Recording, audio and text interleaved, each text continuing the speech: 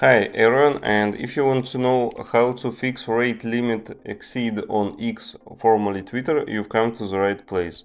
So for example, if you encounter the rate limit exceed messages on X, it means you've hit a limit for the number of action you can perform within a certain period.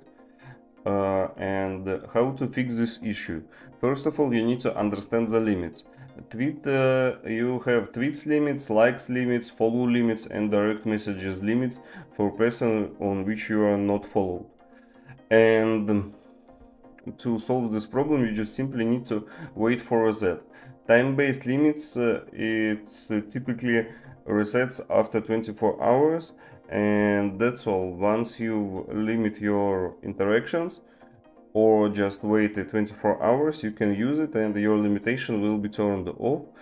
It will be better for you to reduce activity and follow the rules of platform. Thank you for watching, leave a like and subscribe.